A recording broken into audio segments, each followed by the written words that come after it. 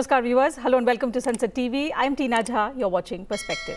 Prime Minister Narendra Modi and German Chancellor Olaf Scholz held the 7th Inter-Governmental Consultations in New Delhi on Friday. Both leaders comprehensively reviewed the progress made in India-Germany strategic partnership in the areas of defense, security, technology and innovation, energy, green and sustainable development. Further, to expand and elevate relations between both countries, new initiatives in areas of artificial intelligence, semiconductors and clean energy were taken. The Prime Minister also welcomed Germany's focus on India's strategy and the progress made between the two nations in the areas of education, skilling and mobility. The two leaders also addressed the inaugural session of the 18th Asia-Pacific Conference of German Business, APK 2024, which saw the participation from around 650 top CEOs and business leaders from India, Germany and other countries. Earlier in the day, the Prime Minister hosted the German Chancellor at his residence, and during their talks, they agreed to maintain the renewed momentum in India-Germany ties. They also discussed key global issues of interest and also discussed further avenues for cooperation. The Prime Minister mentioned that the strategic partnership between India and Germany is entering its 25th year, and both countries are celebrating 50 years of science and technology collaboration this year.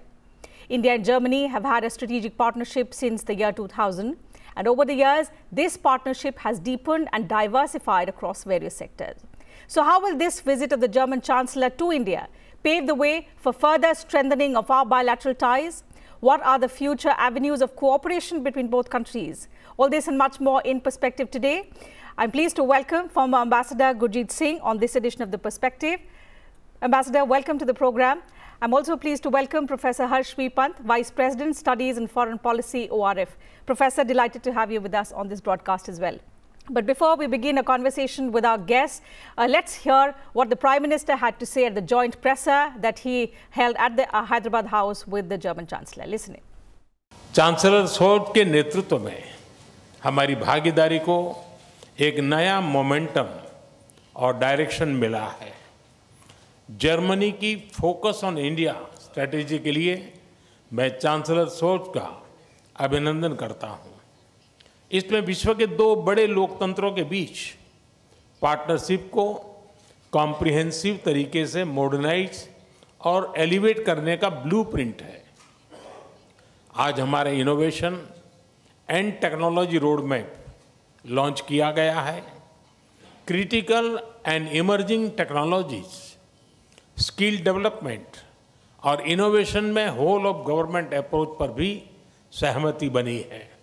इससे artificial intelligence, semiconductor और clean energy जैसे क्षेत्रों में सहयोग को बल मिलेगा। रक्षा और सुरक्षा क्षेत्रों में बढ़ता सहयोग हमारे गहरे आपसी विश्वास का प्रतीक है। क्लासिफाइड इंफॉर्मेशन के एक्सचेंज पर बनी सहमति इस दिशा में एक नया कदम है। आज संपन्न की गई म्यूचुअल लीगल असिस्टेंस ट्रीटी से आतंकवाद और अलगाववादी तत्वों से निपटने में हमारे साझा प्रयास सशक्त होंगे। ग्रीन एंड सस्टेनेबल ग्रोथ के साझा कमिटमेंट पर दोनों देश निरंतर कार्यरत है।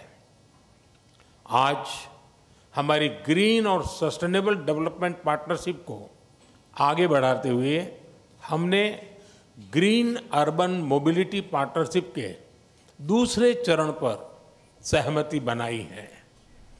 So we'll discuss all of these aspects with the two eminent guests who are joining us on the program. Ambassador, coming to you first for your opening remarks on the significance of this visit of the German Chancellor to India. We've seen he's had a hectic day. He, along with the Prime Minister, they held the IGC, they attended the CEO's forum. They also addressed the 18th Asia-Pacific Conference of German Business, and earlier in the day, they had a bilateral meeting at the Prime Minister's residence. How consequential do you think all of this will be in adding momentum to the India-Germany partnership? Thank you, Tina, for having me. Earlier today, I was fortunate to be at the lunch hosted by PM for the Chancellor. And you know, the body language between them and the easy, calm and happiness that they were manifesting indicated that everything had gone well. So, what has gone well? First, in the midst of various crises that India and Germany find their attention drawn to, India and Germany yet find adequate time to build an independent partnership, particularly during the period of Chancellor Scholz, who has taken to Prime Minister Modi in a very warm way. I think they have met 5 times, and this is the 3rd visit over 2 years of Chancellor Scholz. Right. So what I see broadly is that India and Germany are injecting strategic autonomy in their engagement with each other, knowing full well how each other reacts to China, Russia, and the US, and yet finding a path for them to work together in multifarious ways. It is like reading a Quad document with so many diverse things, and today, when you hear the number of agreements, announcements which have come across, I think it is quite mind-boggling how India and Germany are proceeding together in a very strategic way. Professor, your thoughts on the key outcomes that we can expect. There are lots of aspects which attach significance. One of them that the ambassador mentioned, that this is the German Chancellor's 3rd visit to India in just 2 years. The second also being that just ahead of this visit, Germany released a crucial document, a focus on India document, which is quite rare. It is, Tina. It is quite. I think there's something. Something is changing in German foreign policy. It's a strategic worldview, and certainly India finds itself at the heart of that conversation, which is a welcome development. For long, German-India relationship had been underwhelming strategically. It had been a robust economic relationship, and Germany's foreign policy had largely been about trade and commerce. And therefore, the focus in Asia was largely on China.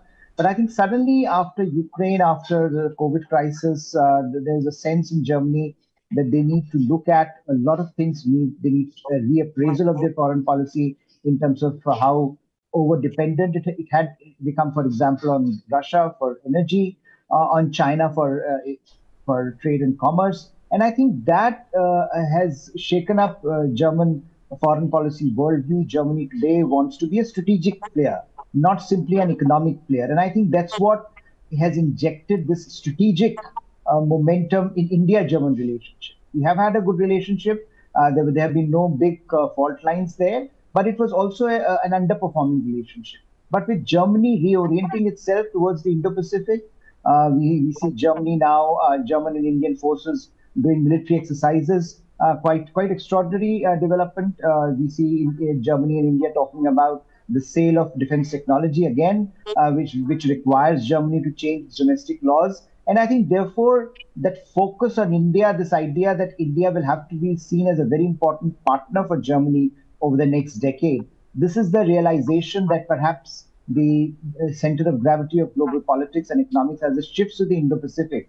A partnership with India is going to be pivotal in shaping Germany's approach to the world and to the Indo-Pacific.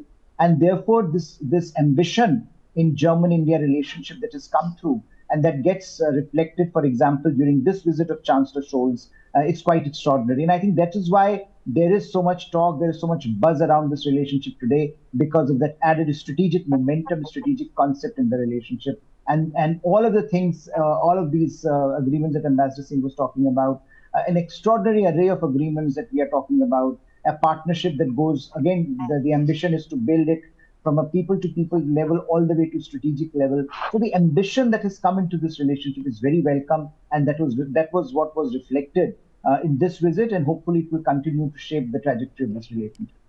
Sure, we'll discuss more about the defense aspect and the other avenues of cooperation as well. But Ambassador, your thoughts on the fact that India and Germany have had a strategic partnership since the year 2000. But over the years, although it has evolved in many ways, we've seen a lot of the intent not translating into outcomes. And the reason has been that on a lot of issues, we've had divergent views, the most recent one being on the Russia-Ukraine war. What explains, or what is your assessment on this break of tradition towards India now being on the spotlight for Germany? You're right. 25 years of a strategic partnership without much strategic content. So I think you have to give credit to Chancellor Scholz that when Prime Minister Modi went in 22, in the midst of the Ukraine crisis, he turned up with this sustainable partnership with an additional new financing of 10 billion euros.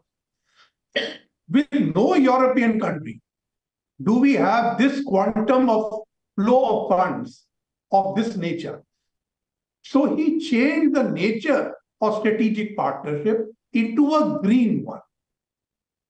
So far, we had the Indo-German energy partnership, environment partnership, education partnership.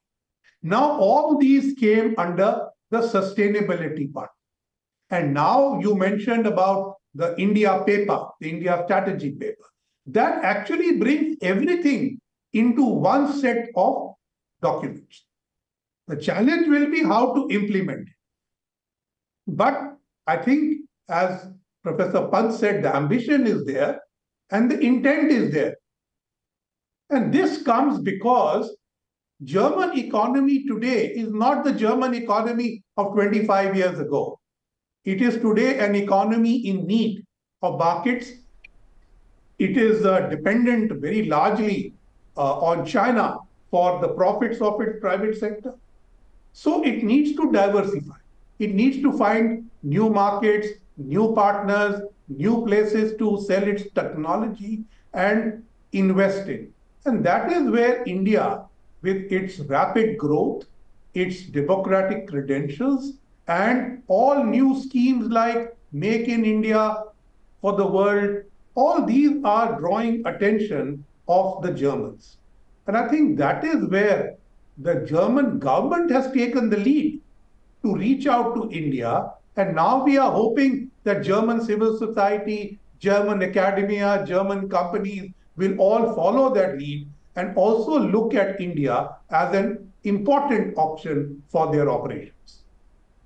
Professor, our bilateral trade has surpassed $30 billion.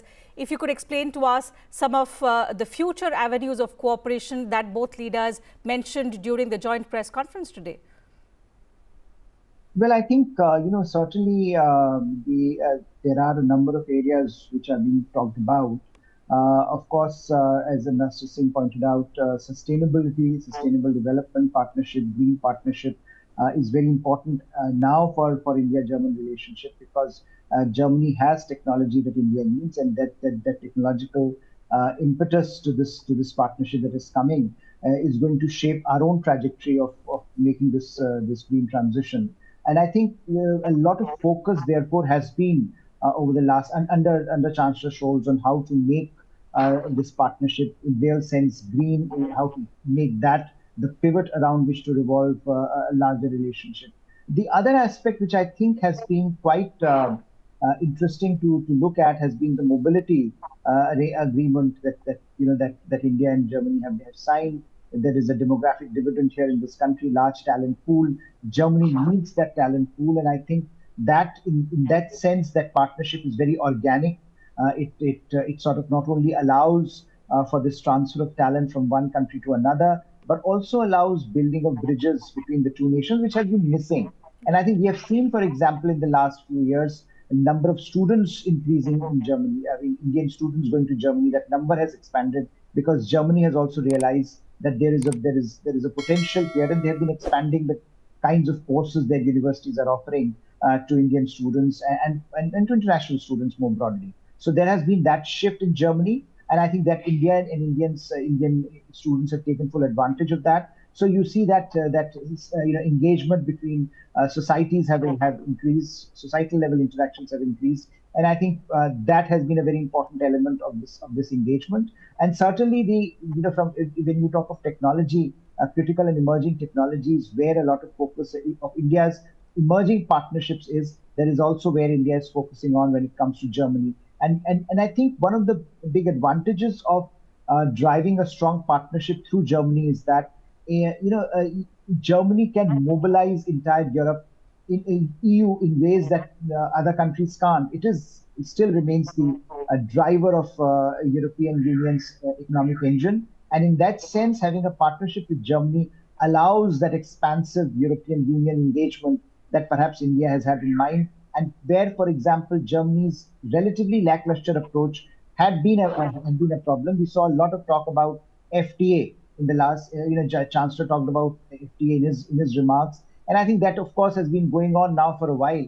But the reason why there is a greater degree of optimism today is because of the strategic content that has entered into the relationship. And today, when you are looking at trading agreements, free trade agreements through a strategic lens, I think that becomes a very important part of that. So when Prime Minister in the morning was talking about trust-based partnerships, whether it is economic partnership, trade partnership, or even supply chain partnership, I think there you do see how India and Germany can work together, as was mentioned earlier, that in this world where so much is in flux, India and Germany together have a worldview about this world based on principles that they converge. And I think that is very important in today's world, where they can inject that sense of strategic autonomy into their decision making, as Ambassador Singh was pointing out, with regard to broader questions, and that allows for newer possibilities in specific domains to emerge as well.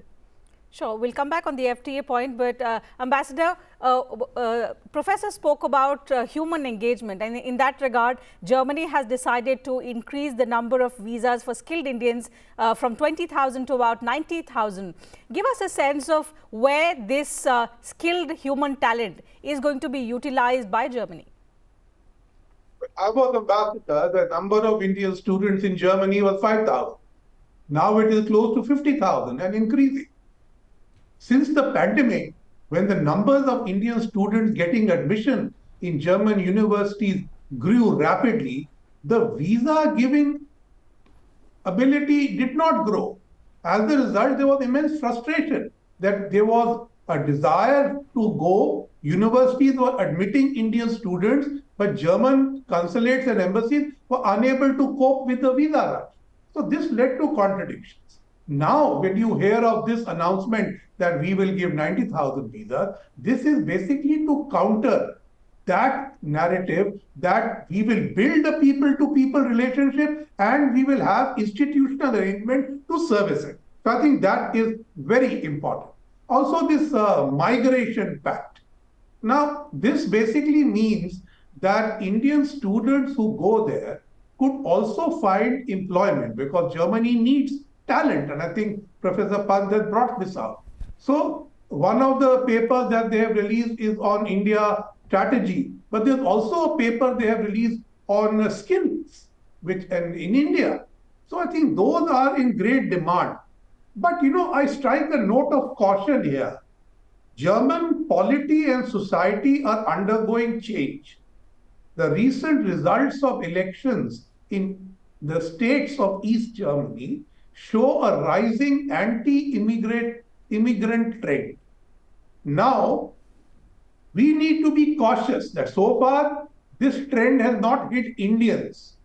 But there is always this danger that an anti-immigrant trend could engulf all immigrants, including Indians.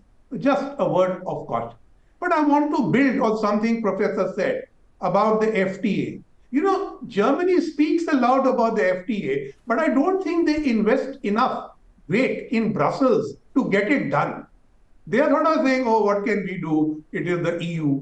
But if you are a heavyweight in the EU, then you must carry your weight. If you are my biggest partner in the economic sense in EU, please carry your weight. That I don't see happening. On the other side, a $30 billion trade without an FTA also sounds good, though. Why do you need an FTA? So, we need to look at these carefully. But I think there are three issues, Tina, which prevent a breakout on the economic side. First,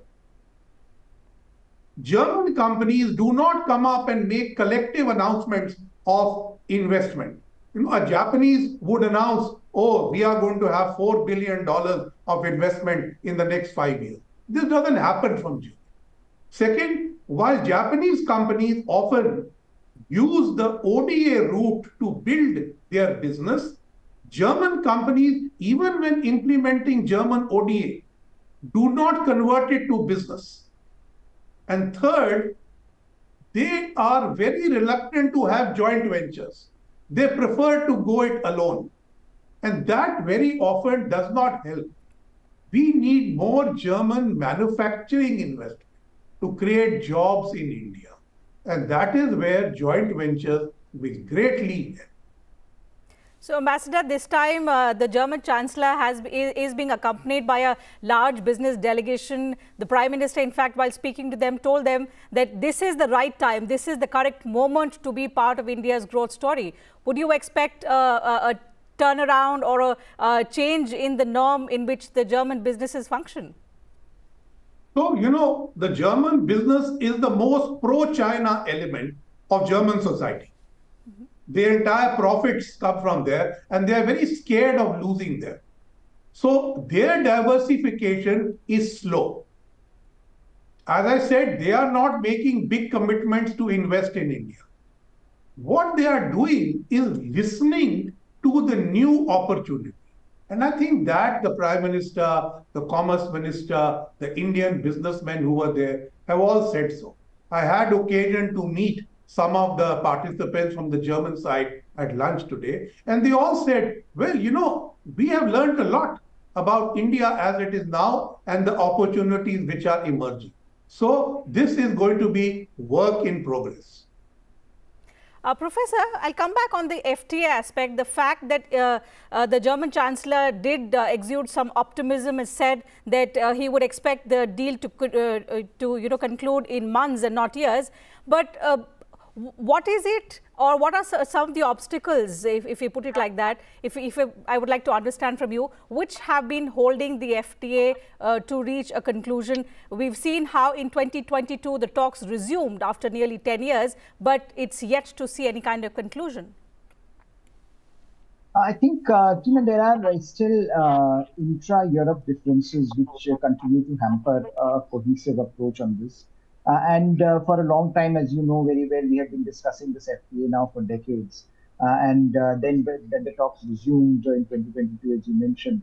There, the sense was that perhaps time has come to relook at our economic engagement, because both India was messaging that it is now, India has been signing some of these agreements with some countries. And I think this element of trust-based economic partnerships was gaining momentum. So there has been an opportunity in the last few years to relook at the very political and strategic rationale behind the FTA. And I think, therefore, if there was ever a moment of optimism, it is now that perhaps, given the changing strategic landscape, there is greater opportunity to converge on this FTA. As Ambassador Singh was pointing out, we have always had a problem that countries like Germany have not been pulling their weight when it comes to the negotiations, and there the dissonance within the European Union and the lack of a strategic mapping of why this FTA was important, that was certainly has not been made, and therefore there has been bureaucratic resistance. There has been resistance from certain interest groups. Now, however, that aspect is changing, and I think the reason why Chancellor Scholz seems optimistic or struck out an optimistic tone is precisely because of that reason, that he feels that, or given how Germany is reorienting itself, there is a wider case to be made about India. That case is being made repeatedly by I think, the German government. Again, I think Ambassador Singh is right that we do have a dissonance between the private sector and the state in Germany. And private sector is extremely cagey about moving away from China. You do see that resistance, given the dependence on China. But one thing which is quite extraordinary about Germany, which we saw, for example, in the context of the Ukraine war, that it took them months to shift from their energy dependence on Russia away. And I think that is quite, if that is the template, then one can be optimistic about the China shift as well, because if need be, I think you can certainly see the government and the private sector working together. Right. But I do think that the FTA discussion is still a long way. Okay, Ambassador, very quickly, I'll take one last comment from you. The fact that India-Germany partnership is entering its 25th year, that's something that the Prime Minister mentioned as well. 50 years, both sides are celebrating of our science and technology partnership. But how do you see now the relations progressing further? And there is optimistic intent from both sides. The gamut of agreements and announcements today is amazing.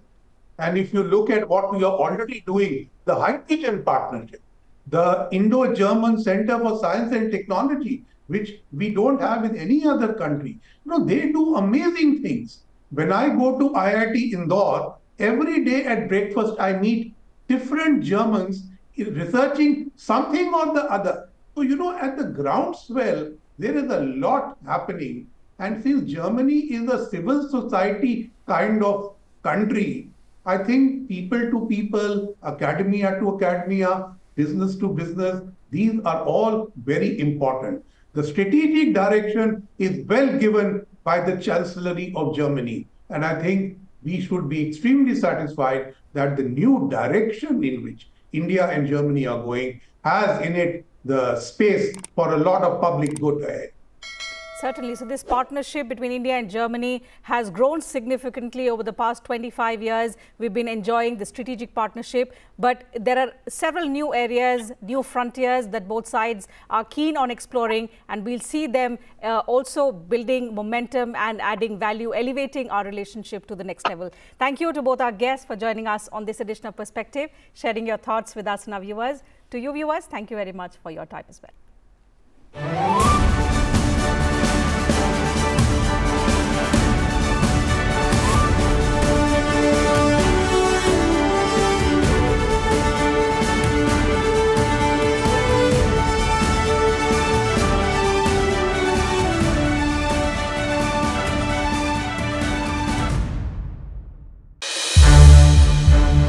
संसद TV के और भी programmes देखने के लिए subscribe करें हमारा YouTube channel और हाँ, इन्हें लाइक और शेयर करना ना भूलें।